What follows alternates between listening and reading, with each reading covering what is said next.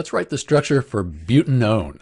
So for butanone, there are two other names. You'll sometimes see it written as 2-butanone, and then there's butan-2-one, and this is actually the preferred IUPAC name.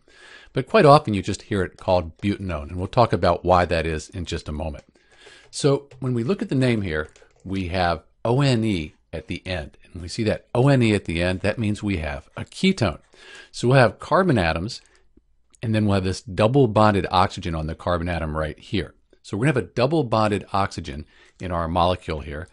The prefix but, that tells us 4. So we're going to have 4 carbons, and then on one of the carbons we're going to have a double bonded oxygen, and there'll be carbons on either side of that carbon with the double bond.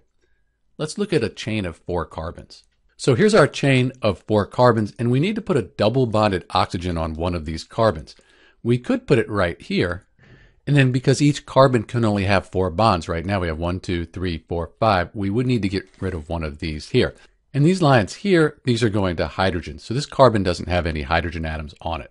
If we put it over here, if we put the double bond here, it would still be the same thing. We would just start numbering from this side. So it's always going to be on the second carbon. Because of that, sometimes we just say butanone because we know this is really the only place it can be, on the second carbon. Or if we put it here, we'd count 1, 2, and this would be the second carbon. Let's look at that in 3 dimensions. So here's our 4-carbon chain. We have the double bond on this carbon here, and then we have a carbon on either side of it. That's what makes it a ketone. So this was what it would look like in 3 dimensions. Sometimes it'll be kind of abbreviated in this form here. With this, we don't write the hydrogens. We have our carbons here. And that would be another way to write the structure for butanone.